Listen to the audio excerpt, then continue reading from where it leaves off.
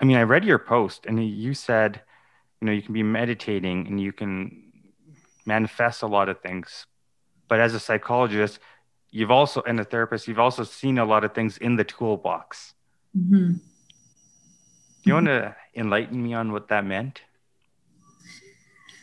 Like we look at things as we can manifest and we can be spiritual and all these things, but that's only one part of it. That's not everything. Yeah. Totally. Yeah, I think the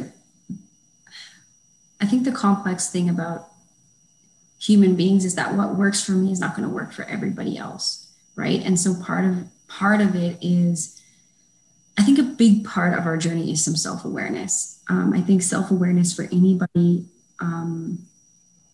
is gonna help you, because the more awareness you have of what you're feeling and what you potentially need, and what are the things that drain you, what are the things that help you to feel good, then you know better how to listen to yourself and how to sort of pull on what are the tools that I need that really benefit me. So they're different for everybody.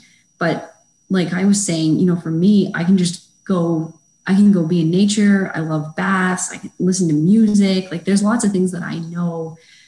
Um, and I know when I need those certain things. Like I know when I'm feeling a certain way, this is what I have to do. And so I'm always trying to get to know myself better.